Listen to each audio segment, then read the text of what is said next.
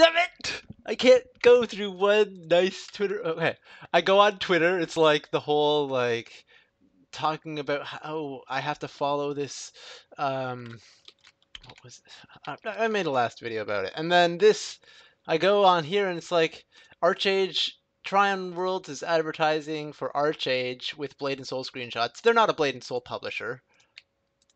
And now I'm like, okay, what's the next thing in my Facebook feed? Hundreds of birds freeze to death again at Maple Lodge Farms. You know what?